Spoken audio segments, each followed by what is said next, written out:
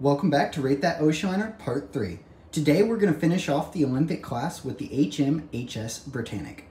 Now, a lot of people don't know much about this ship because of the popularity of the Olympic and especially the Titanic, but the Britannic had a lot to offer. It had a ton of new safety features because of the Titanic incident, but it was also it was pretty much the perfect version of the Olympic class. Unfortunately, she was sunk during the First World War due to a mine and never got to see passenger service.